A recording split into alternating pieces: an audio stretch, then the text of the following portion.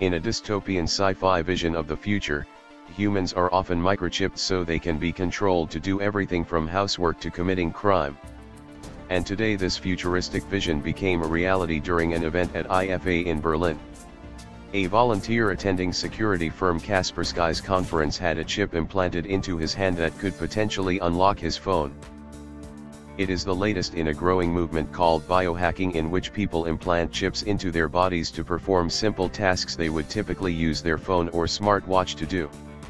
Marcus Preuss, director of Kaspersky's global research team in Europe, said, "The next logical step is not to stop at wearables such as smartwatches, but go under the skin to enable more functionalities."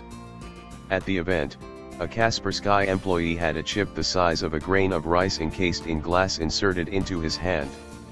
A professional piercer loaded it into a needle and pushed it into the skin between the man's thumb and forefinger, where he explained it will move around for the first week or so and leave some bruising.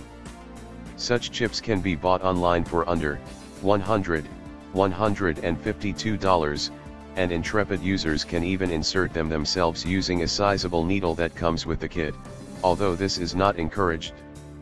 At the moment, the chip, which uses RFID technology, has been shown to be used to perform simple actions such as opening a door or unlocking a phone. At the moment, it's quite limited, Mr. Preuss admitted.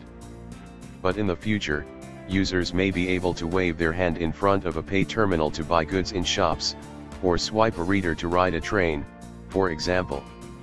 It may also become possible to use such a chip to unlock a front door, or start a car. Speaking as part of a panel of experts, Swedish biohacker Hans Sjöblad, who established Bionifican, a biohacking community, believes that in the future chips could also be used as health logging implants to track the pulse and body temperature and encrypt personal data.